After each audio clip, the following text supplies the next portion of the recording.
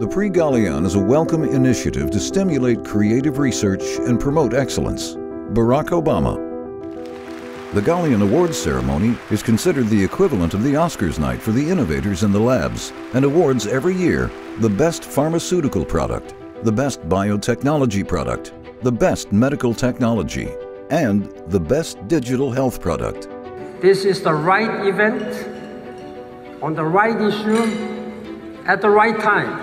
I thank His Excellency, the President, for bringing Prix Galien to Africa, and I look forward to the day when we will celebrate an African winner of the Prix Galien. I'm particularly grateful to receive this award. The award's among the highest honors in science and commerce because they lead to improvement in the human condition. The Prix Galien Awards recognize the world's brightest minds and most innovative companies. They are a true celebration of the hard work required to produce life-changing interventions. That is what makes us optimistic about the future. Congratulations to all of you. Make a difference. Join the Galien Foundation. And now, welcome to the Galien Digital Health Webinar Series.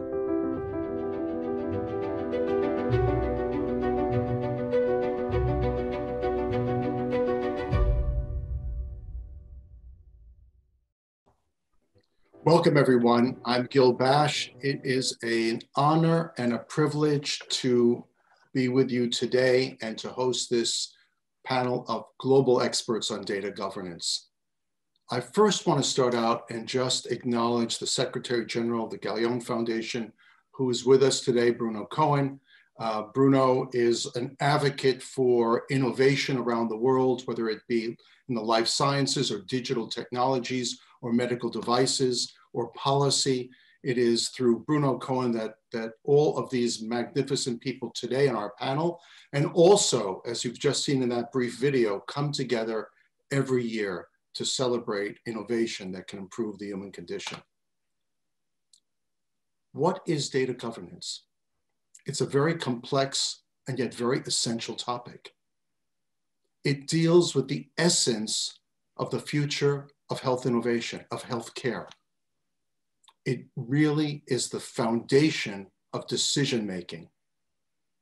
It's an approach to managing information that enables all the members of the health ecosystem to consider multiple needs of multiple audiences, the needs of the patient, payers, product innovators, policymakers, and providers. But ultimately, we have to ask ourselves, how do we source, secure, and share information? Information that includes people's health lives, financial data, directions, treatments, and even the future of biomedical innovation.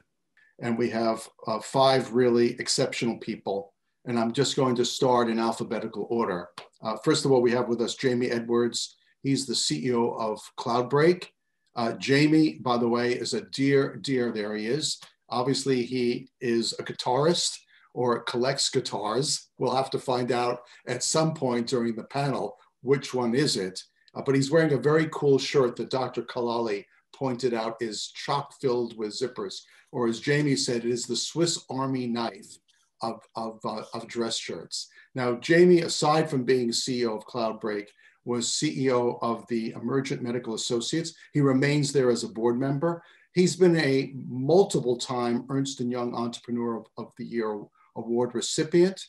He's a great healthcare change agent. He's a Twitter friend. We follow each other. I encourage you, by the way, to follow all the people who are here today on social media, LinkedIn and Twitter. I'm sure that they welcome the interaction.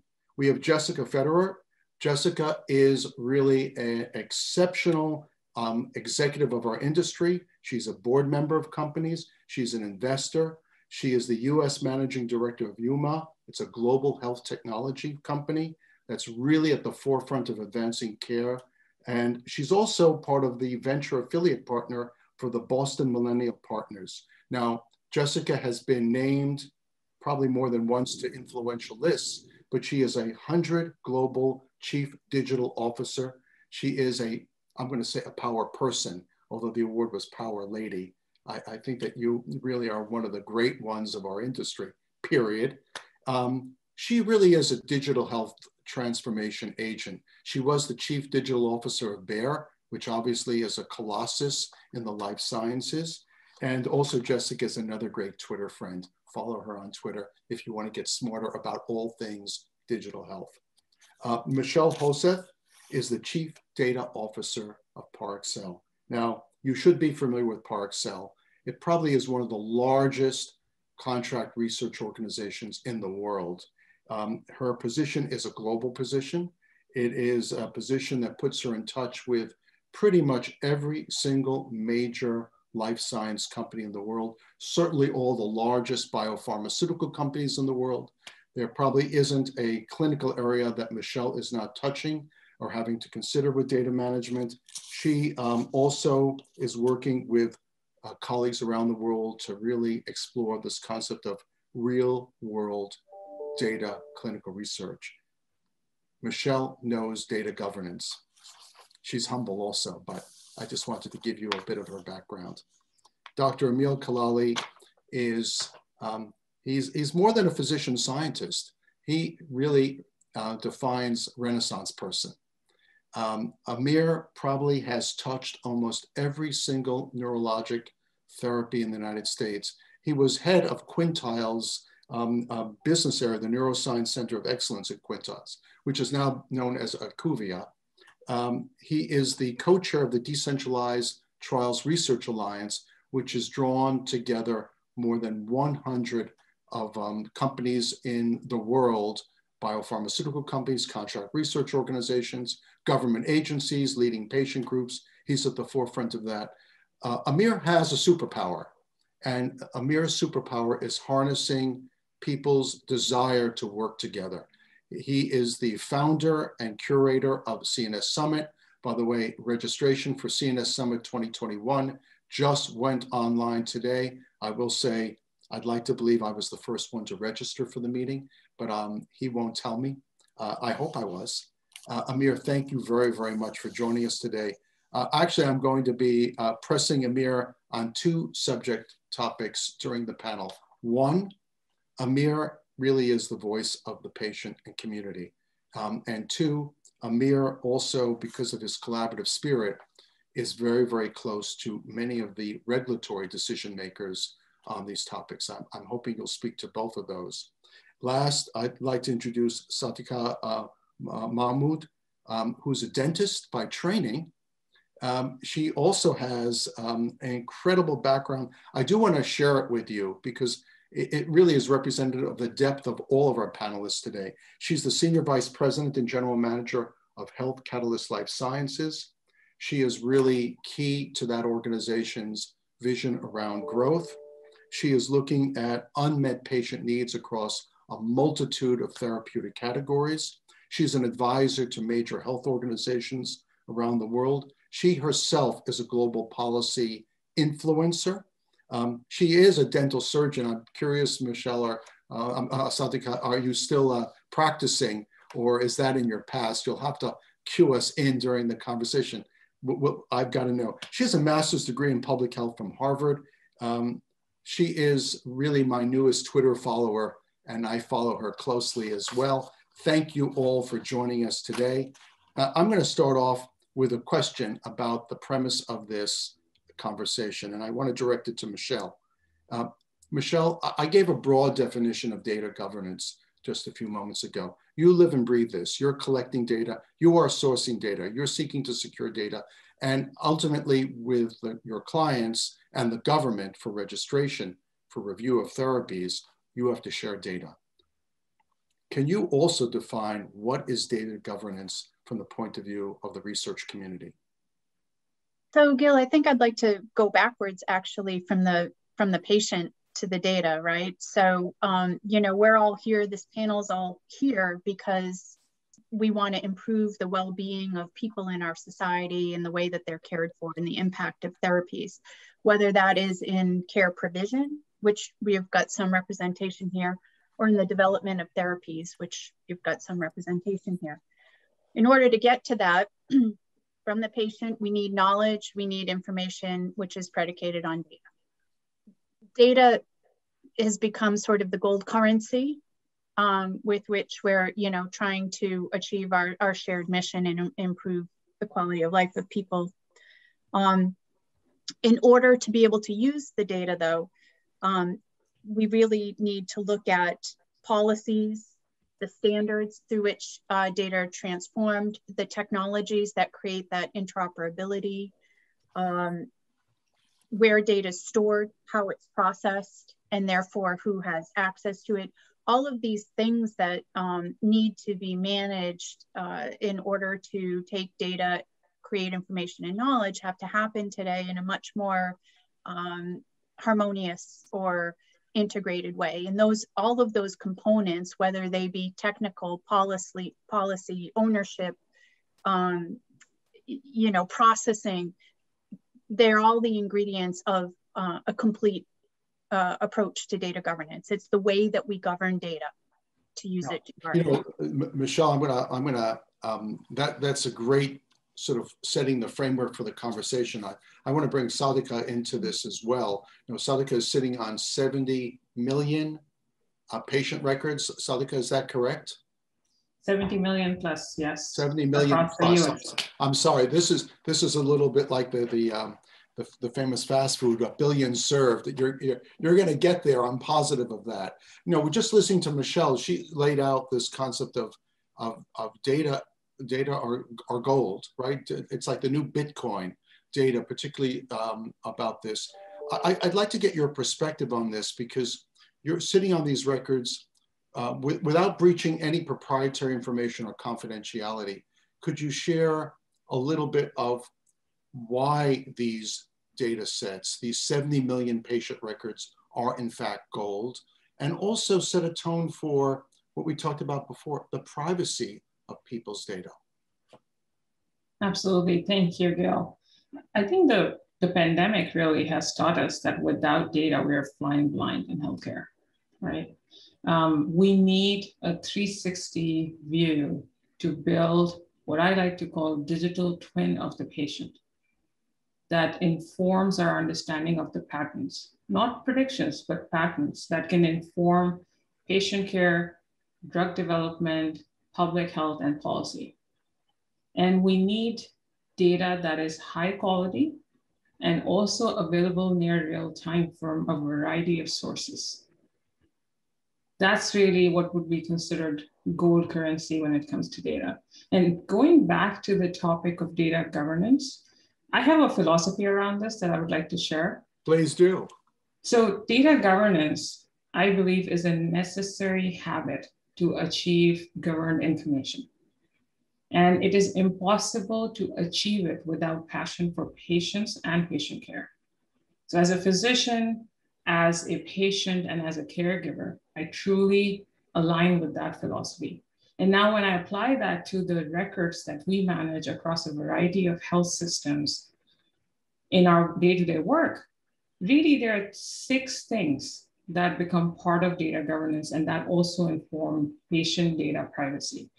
One is we need to increase the data content. And I think pandemic has absolutely increased that. Digitization of healthcare has absolutely increased that data content. We need to enhance data quality while reducing the data collection burden, right? We can't just keep saying, let's add to the data to increase the quality.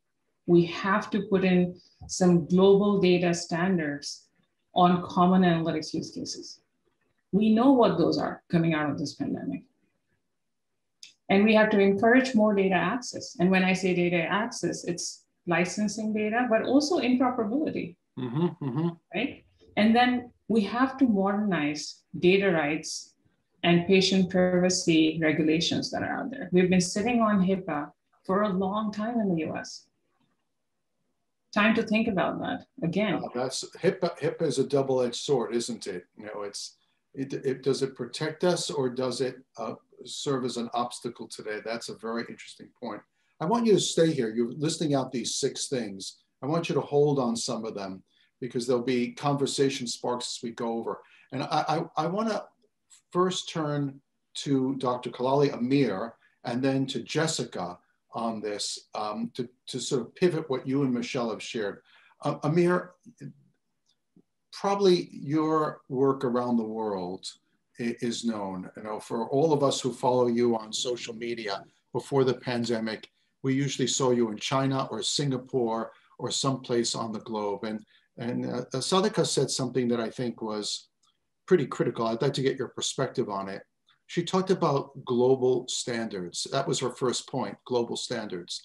And I really, you're a globalist. I would love to get your reflection on, is it possible to have global standards of data governance? Are there some standards that exist already, some mindset or some behavior? What do you think? Thanks, Scott. You know, this morning before this webinar, I was actually thinking about this, and I was thinking, you know, in the old days when I used to do 40 countries a year, if I got ill somewhere else, well, in the US, frankly, if you're in two health systems or two hospitals, it's extremely difficult to get those two local hospitals to talk to each other, let alone if you're in another country. So it's really interesting to me. I mean, standards are one thing, but we don't even have interoperability within the same neighborhood, let alone global. So that's a really interesting concept. That'll be very relevant to someone like me who might be in a different continent every week once things go back to normal. But also, you said a couple of things I found interesting. You started talking about gold. I know data has been also referred to erroneously as the new oil. I hope that we kind of try and assuage people's fear that we're going to have a data industrial complex, you know. So I think what you meant by gold, I'm assuming, knowing you, was really its value to patients, improving outcomes, right? Not discovery. Right. We've got to invent new cures. Right. So, I mean, that's the goal. I think I want to clearly private enterprise needs incentives to, you know, have businesses around that. But I think certainly one of the topics to think about is that really the critical aspects of ownership and all that. So I think there is a fear that there is a sort of data industrial complex whose only purpose is to hoard the data and not share it. Right. Yeah, I think that's brilliantly said. By the way, Jeff Bezos will be joining us in just a few moments to talk about his use of data. No, he won't. But you know, Gil, I mean, to that, I will tell you that if you talk to the leaders at AWS, they will tell you very clearly they have zero access to the Amazon data because one can imagine lots of synergies there. But within the Amazon family, there's zero sharing of data between Amazon consumer and someone like AWS or their health group. So it's kind of interesting. Yeah, no, taking from what you were just saying, Amir, and as I said, I wanted to call on Jessica for a reason. You know, Jessica has, in a way, been your counterpart in a major life science company. Now she's on the investment side. She's looking across the spectrum of innovation. And Jessica, I've always sort of wondered, I've always been an early adopter of technology. I was probably the first person out to buy the Apple Newton when it was available. Not that anybody knows what an Apple Newton is today. Maybe Amir, maybe. But you know, here I am with my Apple Watch 6, my iPhone 12. I'm sharing data back and forth, you know, between this. I'm sharing it with some specialist friends just because they're interested in new data health technology. You're in the forefront of this discipline in digital health. When you think of this and you think of data governance, what's keeping you up at night in terms of not the obstacles where our poll question was? My real question is the dealing with utilization and security using new wearables and new digital health technologies. That's a wonderful question, Gil. You know, I think what keeps me up is that we have a responsibility. We have a responsibility, and it's 2021. You know, our data is already being used to tell us what coupons we get in the mail, to tell us what TV shows we're going to watch, to suggest vacation locations to us. The data is being used for meaningful purposes to help people make decisions that is in line with their preferences in other fields. In healthcare, because of misaligned incentives, because of different paces of growth or different paces of investment, there's been a highly fragmented system, and there were incentives in place to enable silos to develop. And of course, we have people from 40 countries watching us today.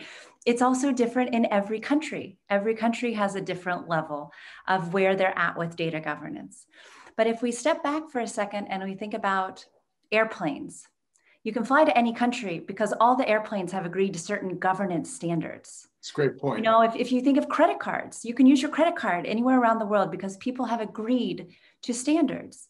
And this topic of governance, while it may sound a little dull and boring, it's actually the sexiest topic in data, because without governance, we're not able to have accessibility or interoperability, or to get to what we really want to do, which is improve healthcare, so that my doctor's visit today makes your doctor's visit tomorrow better, because we can learn from it in near real time because the data speaks the same language. And if we can do it with credit cards, and if we can do it with airplanes, we really can do it for healthcare. You've laid out a very optimistic, hopeful point of view. And I think that this is one of the first times I've heard those analogies, and they're welcome. And I thank you for that. You know, just sort of flipping over to Jamey, who actually is going to respond and actually play one of those guitars at the same time. That will be a Galien Foundation first. Now, we've never had entertainment at the foundation pre-Galien dinner, but we've just booked with Jamey to do that. So I want to thank you, Jamey, in advance. But, you know, Jamey, you're kind of like at the rubber meets the road in dealing with these issues in a very, very concrete way. And I was asked yesterday about the question of, let's say, telehealth. Telehealth is actually been a boom sector because of COVID-19, and yet we see it plateauing. And part of that is the economics, obviously, of how much doctors get reimbursed. But I've also seen situations where a patient in state 1 can't access an expert in state 2 because of rules and regulations between the states. And some of that's for economic reasons, less for policy reasons. I'm wondering if you could reflect, leading a national organization as you do, when you think of data governance, what are the systems your organization has put in place to ensure that the conversations we have are guarded? Yeah, Gil, it's a great question. And one, that'll be my first musical booking in about 20 years. So keep your ears covered. Get back into Foundation. COVID has changed our lives, right? It's just changed our lives. Why not yours? Yeah, there you go. Well, Amir alluded to this before, but really at Cloudbreak, we struggle with what everyone else struggles with when it comes to data privacy and governance. There's a privacy versus convenience trade-off that we've been doing as consumers since the beginning of the internet age. There's a privacy versus portability issue, which we've been dealing with. And when you think about that, there's a woman on Twitter, Stacey Hurt, who is a right person. Yeah, she cancer survivor. She the other day was talking about the fact that she needed to get her medical record, let alone state by state or country by country. Let's talk about getting your medical record from doctor to doctor, and the challenges that she had, and the fact that her doctor said, "Great, I'll give you a CD-ROM, or we'll fax it over." Like, our problems are not technology issues as it stands today from data. It is human behavior, and it is policy that really drives it. And so, when you take a look at the other types of trade-offs that are now we're looking at with privacy, it's privacy versus clinical outcomes, right? If we had more data and those data records were able to be more portable, how does that translate into a better patient experience or potentially a better treatment? And now COVID showed us it's privacy versus public health. So using that same structure, you can see those trade-offs. And we at Cloudbreak, we do 140,000 encounters a month at over 1,900 healthcare systems across the country. And we have a lot of thought process we put into how are we managing the data. In certain instances, we won't collect data so that we don't have to keep it on our servers. It all remains within the hospital's EMRs from that structure. So we will offload that responsibility, if you will, to others and not have redundant data in places it shouldn't be. When you take a look at the overall structure of what we're doing, it's about keeping data safe, but it's also like governance to us isn't just about cybersecurity. It's about what the actual intent of the data is. And one area where that's critical is de-identified data. The power of the information that's in the platform, like for us, we're mainly focused on underserved communities with health disparities. If we've considered many times over unlocking that data so that we could help our communities, and we haven't done it yet because we haven't had that expertise in-house to do it. We haven't layered AI over our call data or anything like that, but those are all the opportunities that are in front of us. But right now it's all about how you secure that data, and then the intention, the actual intention of what you want to use it for, and making sure you're respecting the data. Yeah. So I wanted to ask, I'm going to pivot from what you've just said, Jamey. I'm going to pivot back to one of our other panelists. But, you know, our previous Secretary of HHS promised us that fax machines would be retired in 2020. We're now in the middle of 2021. I'm still being told by doctors, I'll fax this over to you. It's been years since I had a fax. Can you email it? No, I can't email. So, you know, obviously our system, our intent is one thing, our system is another. All of you have talked about mindset and behavior. Somehow or another, the mindset is there and the behavior is not. And that's a real problem. So I'm wondering if I could just swing back. Sadiqa, do you have any thoughts about that? You're sitting on 70 million patient records. Amir touched on something which I've seen before. You know, who owns my data? Who owns my 70 million records? In essence, in each country, it's different. To Jessica's point, the airlines have agreements, the credit cards have agreements, and yet who owns your data? It differs from country to country. I mean, do you have any reflection on that? Yeah, I'll go back to one of the 6 points that I was making, Bill. And one of those is encouraging more data access, right? So thinking about interoperability and access. And there are several forcing functions surrounding our healthcare ecosystem that have been enacted in the recent months and recent year, right? The first one is good news. There is no further delay in effectiveness of information blocking as regulation that has started now. And kudos to Mickey and Stephen at ONC for this major milestone. I think the most immediate impact we will see from this is uptick of requests for data sharing. So we do have an opportunity to get more data today than it was even a month ago. So stay with that. I'm going to go back to Michelle for just a second. You know, Michelle, you and Parexel are opening up clinical trials all around the world. And obviously part of your responsibility is to make sure people participate in those trials. It's not just trial design. I know you're intimately involved in study design and you're looking at the operations of the study. I imagine one of the aspects of the operations of the study is, let's get people to participate in this study. The data show that the more serious the illness, the more willing the people are to sort of like, forget about my privacy, I want into this trial. You know, my life is, I've got this sarcoma, get me into this trial as quickly as you can. So we're dealing also with the personalities of disease. I want to sort of take this flow and bring it down to the individual.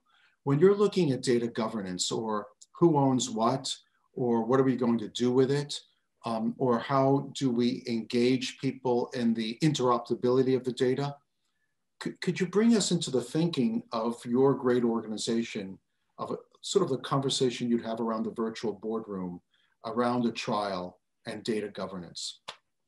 Right, so a lot of what we talk about right now, Gil, is the importance of understanding a patient's journey through their disease and their interactions with various treatment modalities. And what that looks like to us is, you know, who am I, Gil Bashe, before I'm enrolled in the study? Who am I, Gil Bashe, when I'm in the study? And who am I, Gil Bashe, once I'm done with the clinical trial or the study? So, you know, we really would benefit in, you know, not only developing therapies faster and at a lower cost, quite candidly, and getting them into the hands of patients that need them, but also, you know, that convergence between us as a life science company and Jess's company and Jamey's company is health technologies and Sadiqa's, you know, integrated healthcare provider network, we would really benefit from being able to have that longitudinal view of patients, of Gil and Michelle and Jess and Sadiqa, you know, throughout our lives, right? And that's not the same thing per se as some of these cradle to grave data assets that we see, for instance, in Costa Rica, or, you know, Estonia and the Nordics. This is really about patients engaging kind of with their data and bringing it from care provision to study back to care provision, right? You know, this is. Go ahead. Yeah, no, please. You're talking about enrollment. Yeah, patient enrollment in studies is one of the most, you know, critical, obviously critical indicators of a study's success, and yet it's the thing that is in our least control. And unless we can do a better job really creating that seamlessness for patients and creating more value. And by the way, once they're done participating in the study and spending all that extra time at clinics and giving their data over to the evaluation of that therapy, let's not drop them like a, you know, a hot potato back into their you know, healthcare provider. Let's let them have, you know, portability of that data and let that experience inform what happens next for them. That's, you know, you're that's talking really about better. something that Amir touched on earlier, Michelle, that I think is so important. You know, we're talking about data governance or data.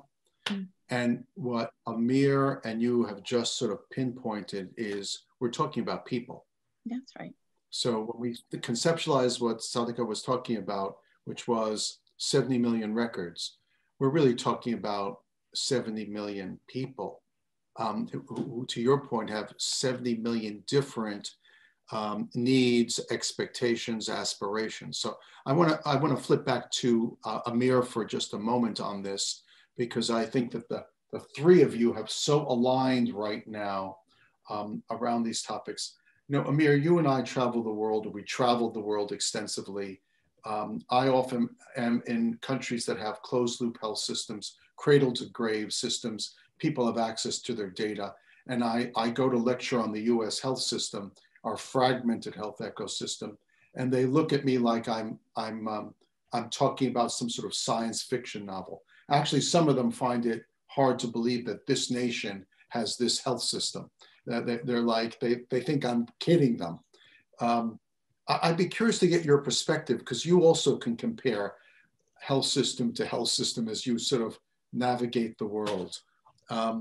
Why is it that we're stuck with the facts? Why is it that I cannot go in the same town to two different doctors who are affiliated with two different systems and they can't really communicate with each other? It's certainly not innovation or technology, as Jamey pointed out. That's simply not our problem. It's something else. What is our problem? So a couple of things. First of all, I think although the US healthcare system may seem strange to anyone else, it is not surprising that where we are within the context of the economic system of the US, right? And I don't think it's just an industry problem. I mean, it's all about incentives, right? So as an example, I think most of us may remember the day that the New England Journal of Medicine, the editor had an editorial where he called data scientists who were asking to have access to data as data parasites. Do you remember that? He literally called them data parasites.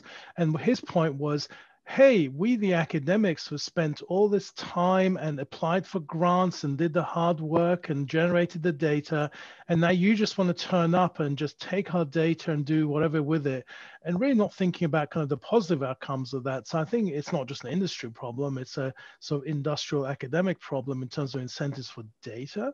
In terms of what's really kind of the challenges with US healthcare, I think everyone, including our audience, probably has a good sense of what that is, right? That's more to do with politics and incentives.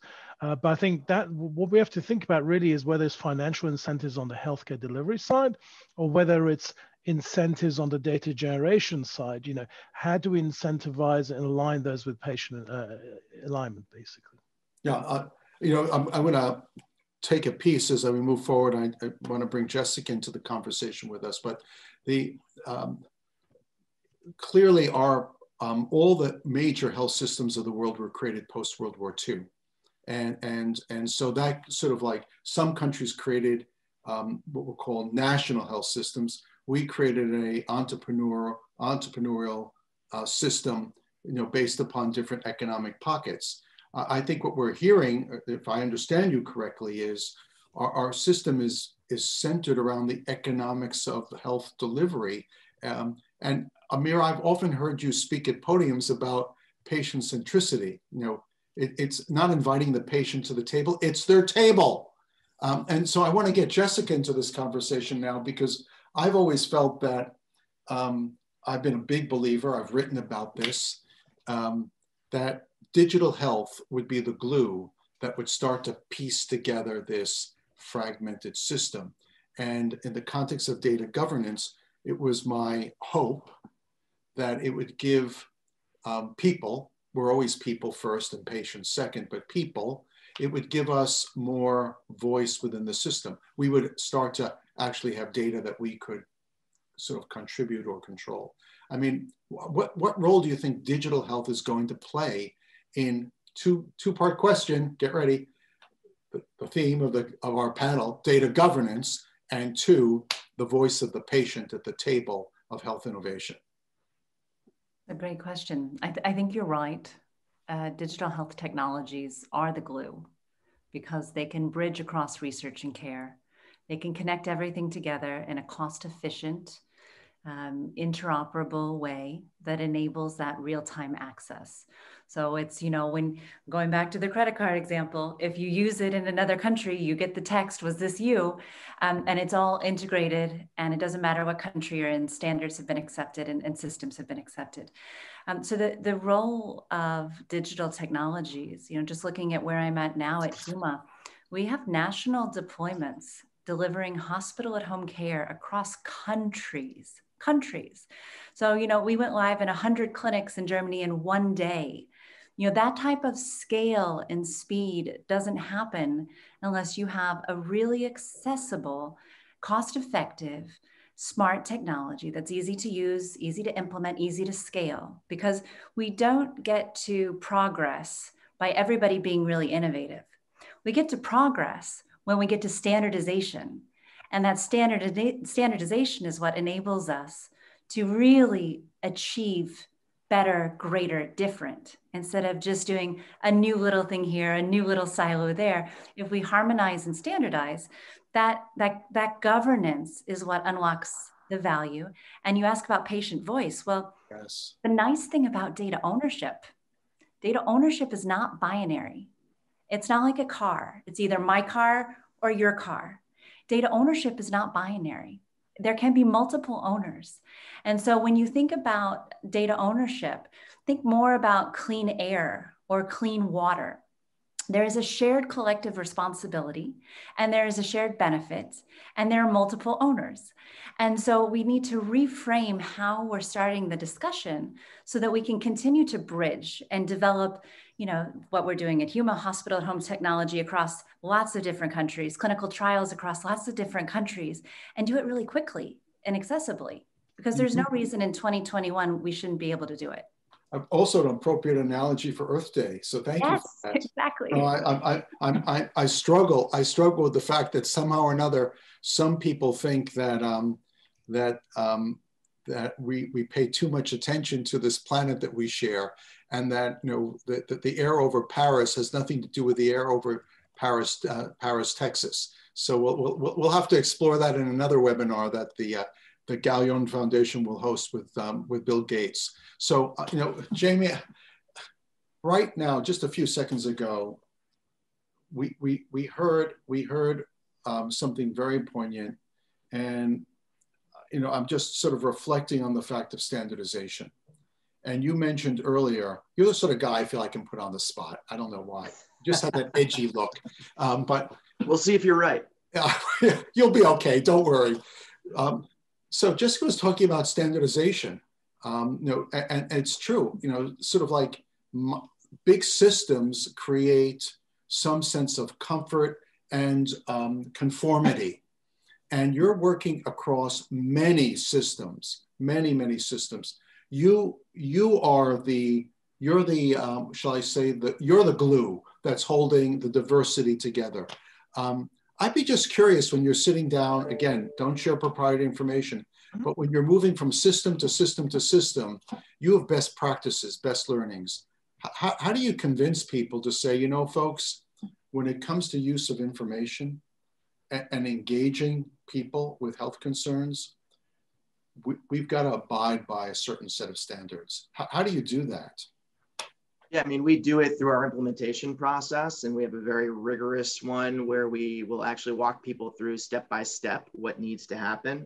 I think the interesting thing, and I'm sure I'll get a lot of head nods here, in working with health systems and working with their EMR platforms, once you've seen one instance of Epic, you've seen one instance of Epic. Yep. Different data structures, even within the same company, different workflows set up amongst health systems, each one being what they would consider proprietary because it's how they do business. So from our standpoint, it's about coming up with that normalization layer that then you can translate that data into to make it universally usable on our side. And it takes a lot of discipline. A lot of times it's a brute force field mapping exercise that you end up having to do. And that's why companies like Redox and other companies like that exist, because they've built these interfaces and can help assimilate all of this data that's in different formats into a single format. And I think what it really needs, Gil, is a lot of leadership and what I would call political conviction. I mean, what we saw, and I think Jessica had a number of great points here in terms of data being responsibility and then moving towards standards. A few mic drop moments for her, I think, in this session, because FHIR and all these other standards that are out there, like, it should be easy for us to get data from one place to another, and it's still not. And none of it has to do with the technology.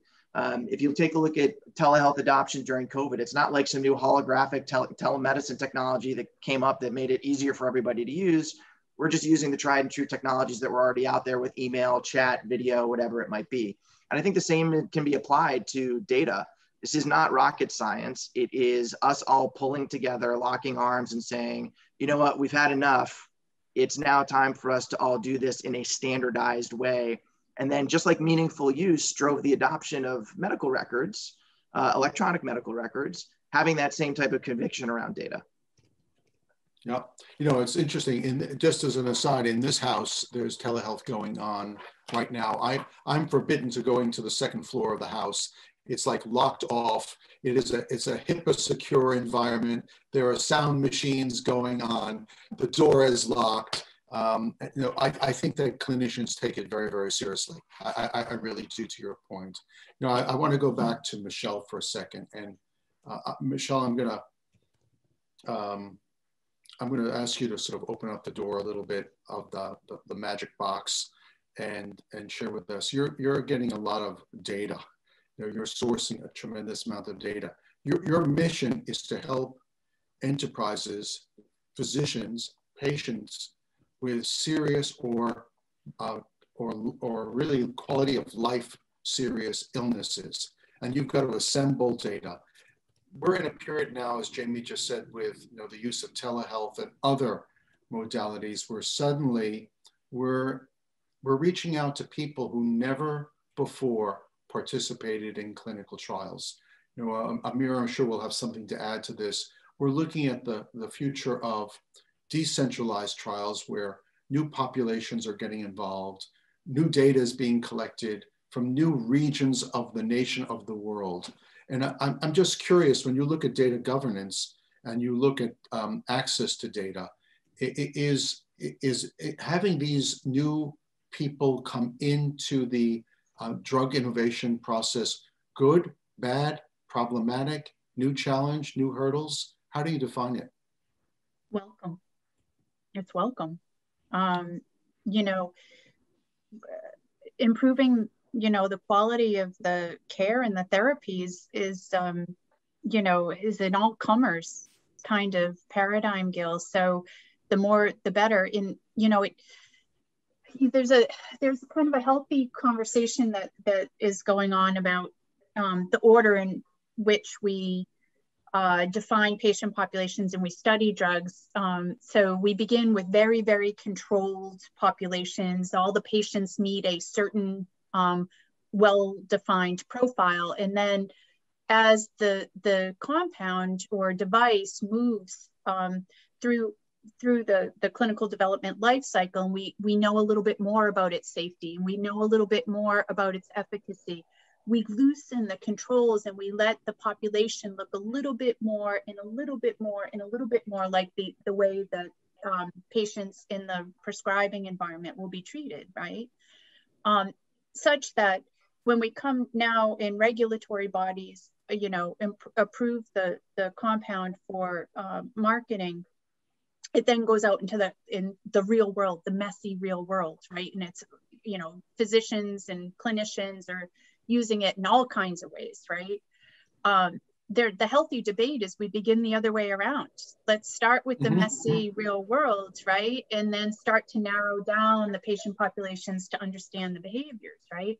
So when I say welcome and all comers, what's best for us is to understand the impact of therapies, you know, across the broadest array of patients that we can, or treated population. Thank you for that. Thank you for that. And I also want to acknowledge you and Parexel. I know that you are in the forefront of the conversation on decentralized clinical trials. Yeah. That when you say welcome, it's not just it's just not a gracious word. You're also rolling up your sleeves to make that possible. So congratulations to you and to Parexel. So, you know, Sadiqa, a question I have is the balance between that we're asking ourselves right now between data ownership and data access. These millions of patient records you have, you know, obviously you're sitting on this, you're guarding it. There's policies in place, governance of the data. When you look at ownership and access, are they two different pillars of thought within the system? Do you merge them together? You know, who are you giving the access to the data? Obviously blinded data, but who are you giving access to these data? And also at the core, who owns these data? Yeah, to your question, Gil, those are two separate things, ownership versus access. The ownership is a question that I think our US healthcare system is still trying to answer. And we face that in our data set as well, right? If you ask a health system contributing the data, they would say they own the data. Whereas if you ask a patient going to that health system, they would want to own their data. That question is still unanswered. Then the question becomes, who accesses the data and through what provisions, right? And today the provision is HIPAA, and HIPAA has de-identification and aggregation of data. And utilization of both of those is important for us to disseminate the data for patient care, for benchmarking in patient care, for cost efficiency, for drug development, you name it. When it comes to data access, we have to be the stewards of data for the patient. And I'll go back to the passion for patient and patient care. If we keep that principle at the center of it, data access questions become easier. And we ask ourselves every time we get a request, how does this serve patient care? And will our patient, if they learn about this, will our patients want to provide access to that data? And do we have the consent from those patients to provide access to that data? That's a very good inflection point. Now moving over to Amir for a moment. I know Amir, on the stage of CNS Summit, you've had many leaders of the system, step up. You've interviewed them, and you've established a close connection. Again, without divulging any unique conversations, to Sadiqa's point, this concept of the difference between ownership and access, there's a lot of confusion. You were born in one country, raised in another, came to another, practiced medicine in Australia, and then came to the United States. Amir truly is a globalist. He has to remember what passport to pull out of the drawer when he goes to the airport, because he's a world citizen. But with being a world citizen, you have a responsibility also to appreciate systems. So I'm going to ask you to sort of like be the visionary that you are. And if you were to say, next step in terms of data governance, ownership or access, here's my words of wisdom, you know, for our newest Secretary of Health, you know, focus on this, please. What would you advise? So actually, I will take my wisdom from some of the questions that have come in from our great audience. So let me pull two of those to answer your question, okay?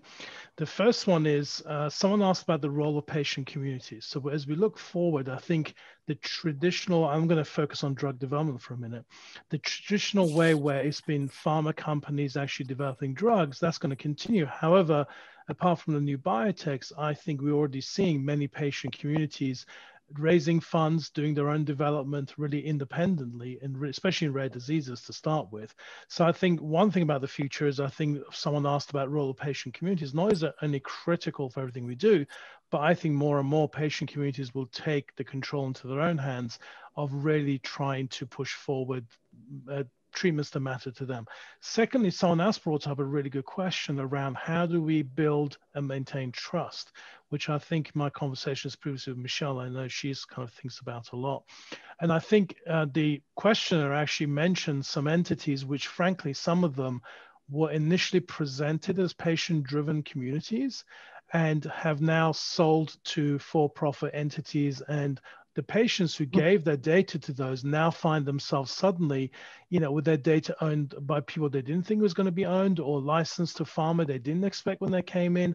So I think we have to be very careful how we're very good at monetizing everything in the US, but what is that tension with really people trusting that if I give my data, how do I know, you know, in the future that ownership won't change? And I see Michelle and Jamey nodding. I'd love to hear their comments about it, but that's what I would say. Thank you, Amir. That's, I think, excellent. You know, I think, you know, Jamey, for instance, mentioned Stacey Hurt a few moments ago, and for people who know Stacey, you know, she's quite a patient advocate dynamo. She's not only a stage 4 colon cancer survivor, she's actually caring for a child who was born with a chromosomal abnormality, and she struggles with getting the system to understand her situation. I highly recommend people on this call follow Stacey Hurt to really understand that an N of one, the multitude of many. So I do think of that. You know, I'm just wondering, Amir, and I want to pivot over to Jessica on this question, because I think she lives in the nexus of all of this. We talk about being more responsive to patients, but for some reason, and I think emotionally and intellectually we get it, but what will it take to push the system to actually do it? So our good intent and our good words on this call, I think, are welcomed. I'm seeing in some of the comments, people are saying fantastic, but how do we really make it fantastic? And I think, Jessica, you look at technology and innovation as a tool of bringing more people into the conversation. What's your advice of trying to make what Amir just said possible? Well, it goes back to the title of the session. It's governance. Until we have national governance or global governance that gets us to the place of airlines or credit cards, we should go with our institutional governance. You know, pharma companies should put in their own governance practices that says we will not develop a protocol or a questionnaire without getting input from patients early on. I know Parexel is doing this. We do this at Huma. Before we do a study, we sit down and we watch the exact patient how do they go through it? How do they click the box? How far do they scroll? What is their experience? And if we put that into our governance, that becomes the norm. That becomes the status quo. And right now we're still at the point where it's something exceptional. It's still something you have to remind people to do. It's still something not done all the time. We need to put it into the governance. I love that. And the governance will get us that baseline. I absolutely love that. Just by the way, as a policy statement, and I share this with our panelists who also get an opportunity to speak often, I've made it a policy, a personal policy, when I'm invited to speak on the patient experience, I don't speak unless there's a patient on the panel. And everybody, I see Jamey nodding, Amir nodding. I'm asked actually on a weekly basis to speak on a panel that's somehow or another titled The Patient Experience. And there's no patient on the panel. And I say, I'm happy to speak, got to get a patient. And I make some recommendations. So I think, Jessica, you're right about this sense of institutional governance. And I think it's not just our industry or I'll call it the innovation industry that many of us are from. I actually do think it's the major professional associations. I won't mention them here, but actually the most recent one was a major group, global group that deals with economics, health economics. I was asked to be on a panel about patients, no patients. So, I think that as leaders, we have to hold ourselves accountable. And I think you've made an excellent point. Jamey, I know that you and I are both close to people like Stacy. And here you're running this corporation and it's dealing with countless medical systems. You're putting in place procedures. And you're talking about a patient. And obviously, to what Amir said and Jessica said, to all of our panelists, we're trying to bring it down to the one, right? Each one of us is a person, and potentially we'll all be patients. Forget about your role as CEO of Cloudbreak. Just talk about your perspective as a leader of our industry. Why is it important that we actually ensure that patient voice is represented as we think through what one of our attendees has asked, access and ownership? Why do we have to think about the patient? Yeah, I mean, look, I would love to live in a world, Gil, where we say the patient owns the data and everyone else just gets access to it to document what they need in that patient record, right? And then the patient can choose what they want to have done with that data. They can influence the data, et cetera. When it comes to ownership versus access, we've done it in the financial world. Sadiqa has spoken about this, Jess has spoken about this. If you take a look at your credit score, right? Like, you have access to that credit score. You don't own that data per se, but you can certainly influence it, challenge it, and there's a methodology over which you could control it. When it comes to healthcare, nothing like that really exists. You can't change something that's in your patient record. You don't have any control over it, let alone getting access to it and getting it to someone else who might need to see it so they can treat you from a longitudinal patient care standpoint. I know at Cloudbreak, and I've learned this from Stacy and from Jen Horan, Jeff, and other kind of patient advocates out there. Like, one of the things that we say in our core values is that we are all patients. And I think that's something that is easy to forget when you're running a business. Like, not all of us are doctors, and not all of us get to treat patients. Some of us are caregivers, right? But we're all patients at one point or another in this life cycle. And we need to connect with that more from a product standpoint. And so when we're designing things at Cloudbreak, it's a big focus of, taking a design thinking methodology and interviewing patients and interviewing providers and figuring out what we would really want from the experience, as opposed to just developing a technology to solve a problem. None of this lives in a vacuum, especially in healthcare. So, that's our point of view.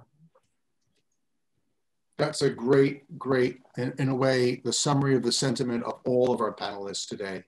First, Jamey and Jessica, Sadiqa, Amir, Michelle, everybody, I cannot thank you enough for being part of this conversation. As you know, it's recorded, it's going to be shared. I have a sense, because of the import of your words, thousands and thousands of people will see this. I will be thinking about my credit card and my next flight, Jessica, and thanking God that there's not competing interests. As occasionally all of us have been on a plane that's attempting to land.